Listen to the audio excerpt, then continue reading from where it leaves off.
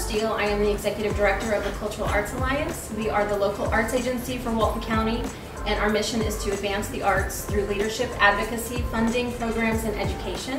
My name is Andy McAlexander, and I am the president of the South Walton Artificial Reef Association. Our mission is to create living reefs for generations, and through our activities in permitting artificial reef locations in the Gulf of Mexico off the coast of Walton County, we are proud to partner with the Cultural Arts Alliance to create the nation's first underwater museum of art. Get down to the basics when you're thinking of your sculpture. Your biggest thing you have to worry about is the size parameters, the weight of your piece, and getting it here on the correct delivery time. If you can do all of those things, you're golden. So the Underwater Museum of Art is located 9/10 of a mile south of Grayton Beach State Park in around 58 feet of water. Our engineers will take your piece, calculate the dimensions and the size and the weight that the base is going to require to keep your structure upright on the floor of the Gulf of Mexico. Let's talk about specifications. The weight limit is 6,000 pounds. We have to load it and drive it to the deployment vessel.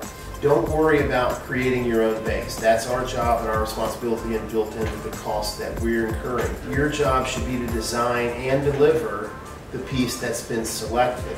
We'll take care to make sure it gets to the bottom of the Gulf and stays upright. Please remember that people aren't walking into a gallery to see your sculpture.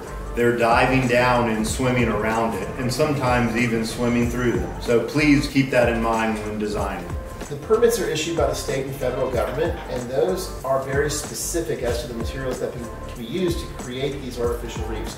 Natural stuff, concrete, stones, metals, those things are all good. Plastics, paint, corrosive materials, those things are bad. Can't deploy them under any circumstances. In addition, we must have a turtle escape. If a turtle can get into a structure, it has to be able to get out. No exceptions whatsoever.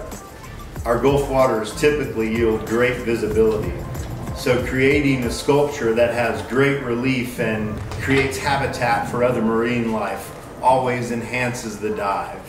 We invite you to apply now for consideration in the 2020 Underwater Museum of Art deployment, and all of the information and application can be found on the website umafl.org, and you can contact us with any questions you might have.